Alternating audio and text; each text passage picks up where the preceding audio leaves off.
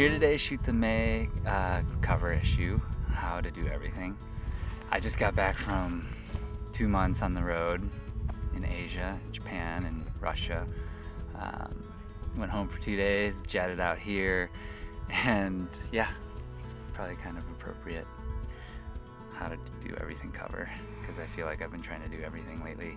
So I was directing a film, and pretty intense. It's a film for Red Bull, a snowboard film for Red Bull, and you know, you're just pulling kind of 15, 16-hour days every day, back to back for, you know, almost 60 days straight. And then of course trying to juggle, you know, contracts and other things. You know, I'm still a full-time athlete for North Face and a couple other companies, GoPro, and then I have my photography business and photography work. So I'm also trying to finish another film, feature-length documentary.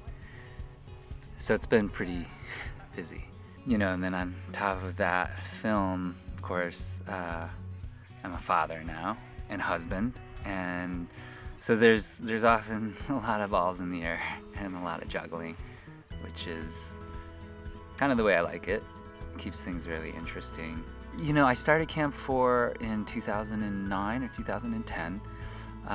We, you know, the partners and I don't think necessarily saw eye to eye on the values and priorities of the company, and honestly I think those are really important things, and so I decided to move on my own, and I have a lot of, you know, great opportunities, and I've been asked to work on some really great projects, and I thought it was time to move on. And I think, yeah, that's where the Camp 4 thing is, you know. I think it's hard to have, you know, 3 other partners and always be moving in the same direction, and they just weren't moving in the direction that I wanted to be moving in. And you know, the work I've always done is,